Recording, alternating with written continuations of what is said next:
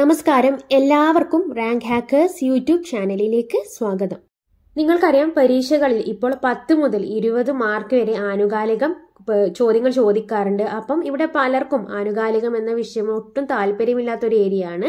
അപ്പോൾ എങ്ങനെയാണ് നമുക്ക് കറണ്ട് അഫയേഴ്സ് നമുക്ക് എങ്ങനെയാണ് പഠിക്കേണ്ടത്, അതുപോലെ തന്നെ കറണ്ട് അഫയേഴ്സ് നിങ്ങൾക്ക് തീരെ വായിച്ചിട്ട് തലയിൽ നിൽക്കുന്നെങ്കിൽ ഓർമ്മിക്കാനുള്ള ഷോർട്ട് കട്ട്സും അതുപോലെ തന്നെ പുതിയ കാര്യങ്ങളുമായിട്ടാണ് ഇന്നത്തെ പുതിയൊരു കോഴ്സ് എന്ന രീതിയിൽ നമ്മളിത് ആരംഭിക്കുന്നത്. അപ്പോൾ ഇനി വരുന്ന ഡിഗ്രി ലെവൽ പരീക്ഷ അതുപോലെ തന്നെ KS എക്സാം ഒക്കെ നടക്കുമെന്ന് പറയുന്നുണ്ട്. CPO വരാനുണ്ട്, അതുപോലെ തന്നെ 10th പ്രിലിംസും വരാനിരിക്കുന്നുണ്ട്. പ്രത്യേകിച്ച് ഡിഗ്രി ലെവൽ പരീക്ഷകളിലൊക്കെ ഹൈ ലെവലിലാണ് ചോദിക്കുക. അപ്പോൾ നമുക്ക് ഒരു കറണ്ട് അഫയേഴ്സ് ഫാക്റ്റുമായി ബന്ധപ്പെട്ട് അതുമായി ബന്ധപ്പെട്ട കൂടുതൽ വസ്തുതകളൊക്കെ അടങ്ങിയ പുതിയൊരു ക്ലാസ് സ്റ്റാർട്ട് ചെയ്യാം. പിന്നെ ഇതൊരു കറണ്ട് അഫയേഴ്സ് കോഴ്സ് പോലെയാണ്, അതുകൊണ്ട് തന്നെ ഇതിന്റെ ബാക്കി ഭാഗങ്ങളും തുടർന്നുള്ള ദിവസങ്ങളിൽ അപ്ലോഡ് ചെയ്യും. അപ്പോൾ അതിന് വേണ്ടിയിട്ട് നിങ്ങൾ എന്ത് ചെയ്യണം, നമ്മുടെ ചാനൽ സബ്സ്ക്രൈബ് ചെയ്ത് അതുപോലെ തന്നെ നോട്ടിഫിക്കേഷൻ ബെൽ പ്രസ് ചെയ്താൽ മാത്രമേ ക്ലാസിന്റെ അപ്ഡേറ്റ് നോട്ടിഫിക്കേഷൻ നിങ്ങൾക്ക് ലഭിക്കുകയുള്ളൂ. ഓക്കെ, നമുക്ക് തുടങ്ങാം. ആദ്യം തന്നെ നിങ്ങളൊരു വീഡിയോ ക്ലിപ്പ് നോക്കാം. The bronze medals for the FIH Odisha Hockey Men's World Cup 2023, Bhubaneswar and Rourkela, will be presented by Sri Tushakanti Bahari, Honourable Minister of the State of Electronics and IT, Sports and Youth Services and Home, Government of Odisha, and Marika Fluren, FIH Executive Board Member and President of the European Hockey Federation. Taking third place in the competition, hockey fans, please welcome back Team Netherlands.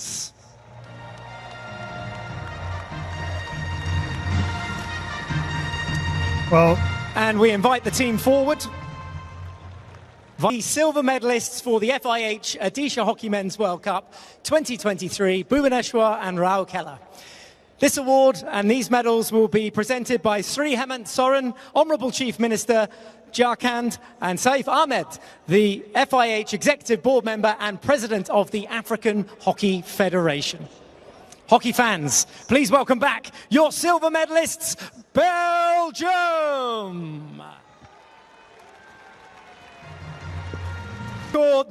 The gold medals for the FIH Odisha Hockey Men's World Cup 2023 from Bhubaneswar and Rourkela. These will be presented by Dato Tayyab Ikram, the FIH President, IOC Commission Member and IOC Athlete Steering Committee Member, and Professor Ganeshi Lal, Honourable Governor of Odisha.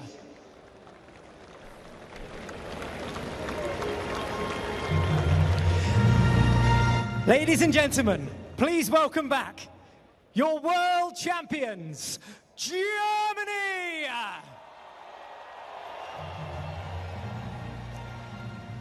Let's talk you through the team that won gold here.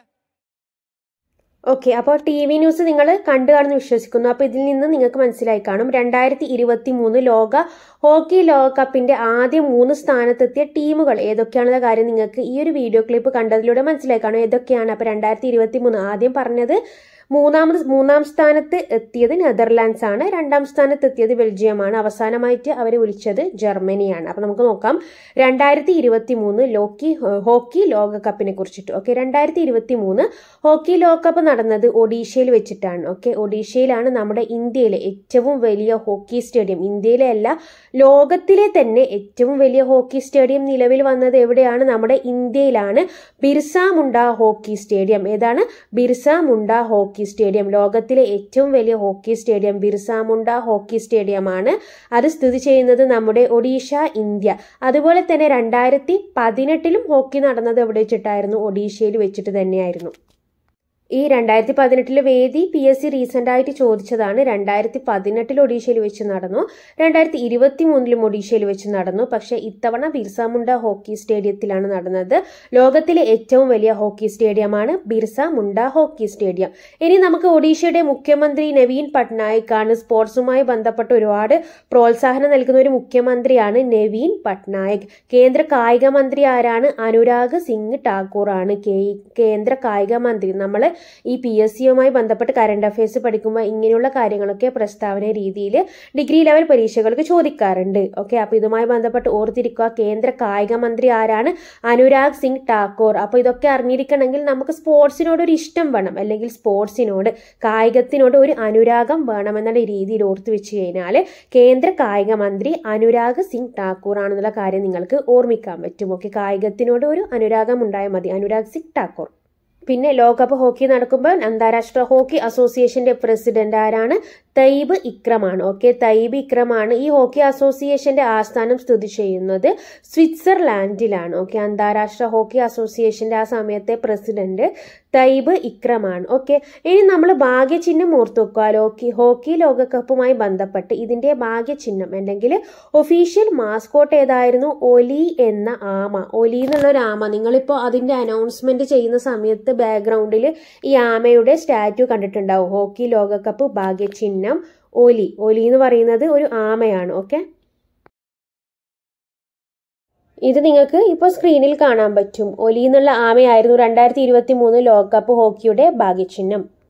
ഇനി നമുക്ക് ചാമ്പ്യന്മാർ ആരൊക്കെയാണെന്ന് നോക്കാം. 2023 hockey ലോകകപ്പ് നേടിയത് നേരത്തെ നമ്മൾ first സ്റ്റാർട്ടിങ്ങിൽ തന്നെ കണ്ടതാണ്. ആരാണ്? ജർമ്മനിയാണ് അല്ലെ. ജർമ്മനിക്കാണ് ഗോൾഡ് മെഡൽ എന്ന രീതിയിലായിരുന്നു അനൗൺസ് ചെയ്തത്. അപ്പൊ പുരുഷ ലോകകപ്പ് ഹോക്കി ഫൈനലിൽ ബെൽജിയത്തെ കീഴടക്കിയിട്ടാണ് ജർമ്മനി ചാമ്പ്യന്മാരായത്. ഇതൊക്കെ ഫസ്റ്റ് നമ്മൾ കണ്ടതാണ്. ജർമ്മനിക്ക് 1ാം സ്ഥാനം, 2ാം സ്ഥാനം ബെൽജിയം, 3ാം സ്ഥാനം ആരാണ്? നെതർലാൻഡ്സ് ആണ്. Germany, Belgium, Netherlands. Okay, GBN, Germany, Belgium, Netherlands. ഇനി നമ്മുടെ ഇന്ത്യയുടെ സ്ഥാനം എത്രയാണെന്ന് ചോദിച്ചു കഴിഞ്ഞാല് 9ാം സ്ഥാനമാണ്. ഓക്കെ, പുരുഷ ലോകകപ്പ് ഹോക്കി 2023 ഇന്ത്യയുടെ സ്ഥാനം എത്രയാണ്? 9ാം സ്ഥാനം. ഒക്കെ നമ്മുടെ ഇന്ത്യയിലെ മലയാളിയായിട്ടുള്ള ഗോൾ കീപ്പറാണ് ശ്രീജേഷ്. ഓക്കെ, അപ്പൊ ജർമ്മനി ചാമ്പ്യന്മാരാണ്. ഫൈനലിൽ ബെൽജിയത്തെ കീഴടക്കിയിട്ടാണ് ജർമ്മനി ചാമ്പ്യന്മാരായത്. ഇന്ത്യയുടെ സ്ഥാനം 9ആണ്. അങ്ങനെയാണെങ്കിൽ 2018 വിജയികൾ ആരായിരുന്നു? ജർമ്മനി. 2023 വിജയികളായപ്പോ 2018 അപ്പോൾ 2018 ലോകകപ്പ് ഹോക്കി ജേതാക്കളായിട്ടുള്ള ബെൽജിയം ഇത്തവണ എന്തായിരുന്നു? റണ്ണേഴ്സ് അപ്പ് മാത്രമായി. അപ്പൊ 2018 വിജയികൾ ബെൽജിയമാണ്, 2023 വിജയികൾ ജർമ്മനിയാണ്. അപ്പൊ ഇത്രയും കാര്യങ്ങൾ നമ്മൾ ഇന്ത്യയിൽ നടന്ന 2023 ലോകകപ്പ് ഹോക്കിയുമായി കണക്ട് ചെയ്ത് ഓർത്തു വെക്കാം. അടുത്തത് PSC ചോദിക്കാൻ ചാൻസുള്ള ഒരു ക്വസ്റ്റ്യൻ ആണ്. മലയാളിയായ ആനന്ദ ബോസ് ഏത് സംസ്ഥാനത്താണ് ഗവർണറായി നിയമിതനായത്? ഓക്കെ, അപ്പൊ മലയാളിയായിട്ടുള്ള ആനന്ദ ബോസ് നിലവിൽ പശ്ചിമ ബംഗാൾ, വെസ്റ്റ് ബംഗാളിന്റെ ഗവർണറാണ്. ഓക്കെ, അപ്പൊ വെസ്റ്റ് ബംഗാളിന്റെ ഗവർണർ ആരാണെന്ന് ചോദിച്ചു കഴിഞ്ഞാൽ അപ്പൊ നമ്മള് മലയാളിയായ ഗവർണറെ പ്രത്യേകം ഓർത്തിരിക്കേണ്ടതായിട്ടുണ്ട്. മലയാളിയായിട്ടുള്ള CV ആനന്ദ ബോസ് ആണ് പശ്ചിമ ബംഗാളിന്റെ പുതിയ ഗവർണർ. പശ്ചിമ ബംഗാളിന്റെ മുഖ്യമന്ത്രി ആരാണ്? മമതാ ബാനർജിയാണ്. ഓക്കെ, അപ്പൊ ഗവർണർ ആനന്ദ ബോസ് ആണ്. പിന്നെ ഈ CV ആനന്ദ ബോസ് എന്ന് പറയുന്നത് കോട്ടയം സ്വദേശിയാണ്. ഓക്കെ, കോട്ടയം സ്വദേശിയാണ്, BJPയിൽ ചേർന്ന ആളാണ്. അതുപോലെ തന്നെ CV ആനന്ദ ബോസിനെ കുറിച്ച് കൂടുതൽ കാര്യങ്ങൾ നമുക്ക് വായിക്കാം. ബംഗാൾ ഗവർണറായി കേരള കേഡർ മുൻ IAS ഉദ്യോഗസ്ഥരും കോട്ടയം സ്വദേശിയുമായിട്ടുള്ള CV ആനന്ദ ബോസിനെ നിയമിച്ചു. അപ്പൊ ജഗദീപ് ധൻകർ ഉപരാഷ്ട്രപതിയായിട്ടുള്ള ഒഴിവിലാണ് ഈ CV ആനന്ദ ബോസിനെ ബംഗാൾ ഗവർണറായിട്ട് നിയമിക്കുന്നത്. അപ്പോൾ ഇയാൾ വരുന്നതിന് മുൻപ് L Ganesh, മണിപ്പൂരിന്റെ ഗവർണറായിട്ടുള്ള L ഗണേഷിനായിരുന്നു. L Ganesh എന്ന് പറയുന്നത് മണിപ്പൂരിന്റെ ഗവർണറാണ്. അപ്പോൾ ആനന്ദബോസ് വരുന്നതിന് മുമ്പ് ഇദ്ദേഹം എന്തായിരുന്നു? ബംഗാളിന്റെ ഗവർണർ പദവി കൂടി എക്സ്ട്രാ അധിക ചുമതലയായിട്ട് നോക്കി നടത്തിയിരുന്നു. നിലവിൽ CV ആനന്ദബോസ് ആണ് പശ്ചിമ ബംഗാളിന്റെ ഗവർണർ. ഇതുമായി ബന്ധപ്പെട്ട് ഓർത്തിരിക്കേണ്ട മറ്റൊരു കാര്യം, തിരുവനന്തപുരം ശ്രീ പത്മനാഭ സ്വാമി ക്ഷേത്രത്തിലെ നിലവറകളിൽ ഉണ്ടായിട്ടുള്ള സമ്പത്തിന്റെ കണക്കെടുപ്പ് മൂല്യമൊക്കെ നിർണയിച്ചിരുന്നു. അപ്പം ഇദ്ദേഹം മ്യൂസിയം ഇൻസ്റ്റിറ്റ്യൂട്ടിന്റെ ചുമതലയായിരിക്കുന്ന സമയത്ത് കേന്ദ്ര സർക്കാർ നിയമിച്ച ആ ഒരു സമിതിയുടെ തലവനായി പ്രവർത്തിച്ച ആളാണ് CV ആനന്ദ ബോസ്. ഓക്കെ, ശ്രീ പത്മനാഭസ്വാമി ക്ഷേത്രത്തിലെ നിലവറകളുടെ സമ്പത്തിന്റെ കണക്കെടുപ്പ് നടത്തുന്ന സമയത്ത് അതിന്റെ സമിതിയുടെ തലവനായിട്ട് പ്രവർത്തിച്ച ആളാണ് പശ്ചിമ ബംഗാളിന്റെ നിലവിലെ ഗവർണറായിട്ടുള്ള CV ആനന്ദ ബോസ്. അപ്പോൾ ഓർത്തു വെക്കുക, നിലവിൽ പശ്ചിമ ബംഗാളിന്റെ ഗവർണറായ മലയാളിയാണ് CV ആനന്ദ ബോസ്. അപ്പോൾ നമ്മൾ ഈ ഗവർണറായിട്ടുള്ള മലയാളികൾ എന്ന് ഓർക്കുമ്പോൾ ആദ്യം നമ്മൾ മറ്റൊരു ഗവർണറെ കൂടി ഓർമ്മിക്കേണ്ടതായിട്ടുണ്ട്. നിങ്ങൾക്ക് അറിയായിരിക്കും PS ശ്രീധരൻ പിള്ള. കൂടുതലായിട്ടും നിങ്ങൾ കേട്ടിട്ടുള്ള കൊറോണ കവിതകളൊക്കെ വായിച്ചിട്ടുണ്ടാവും. അപ്പൊ കൊറോണ കവിതകളൊക്കെ എഴുതിയത് PS ശ്രീധരൻ പിള്ളയാണ്. ഈ PS ശ്രീധരൻ പിള്ള എന്ന് വെച്ച് കഴിഞ്ഞാൽ കൊറോണ സമയത്ത് മിസോറാമിന്റെ ഗവർണർ ആയിരുന്നു. ഓക്കെ, മിസോറാമിന്റെ ഗവർണർ ആയിരുന്നു. നിലവിൽ PS ശ്രീധരൻ പിള്ള എന്ന് പറയുന്നത് ഏത് സംസ്ഥാനത്തിന്റെ ഗവർണറാണ്? ഗോവയുടെ ഗവർണറാണ്. ഓക്കെ, അപ്പൊ ഗോവയുടെ ഗവർണറായിട്ടുള്ള മലയാളിയാണ് PS ശ്രീധരൻ പിള്ള. PS ശ്രീധരൻ. നിലവിൽ 2 മലയാളികളാണ് ഗവർണർ പദവി അലങ്കരിക്കുന്നത്. അതിലൊന്ന് CV ആനന്ദബോസ് പശ്ചിമ ബംഗാൾ, പിന്നുള്ളത് PS ശ്രീധരൻ പിള്ള ഗോവ. നമുക്ക് മലയാളിയായിട്ടുള്ള ആദ്യത്തെ ഗവർണർ ആരാണെന്ന് ചോദിച്ചു കഴിഞ്ഞാൽ അതിന്റെ ഉത്തരം ആരാണ്? VP മേനോനാണ്. മുൻപ് VP മേനോൻ ആയിരുന്നു ആദ്യത്തെ മലയാളി ഗവർണർ ആയത്.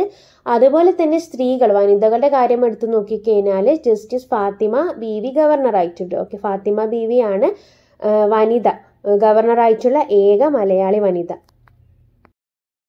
തന്നെ ഇത് എല്ലാവർക്കും അറിയായിരിക്കും. നിലവിൽ കേരളത്തിന്റെ ഗവർണർ ആരാണെന്ന് ചോദിച്ചു കഴിഞ്ഞാൽ ആരാണ്? ആരിഫ് മുഹമ്മദ് ഖാനാണ്. ഓക്കെ, ബീഹാർ സ്വദേശിയായിട്ടുള്ള ആരിഫ് മുഹമ്മദ് ഖാനാണ് നിലവിൽ കേരളത്തിന്റെ ഗവർണർ.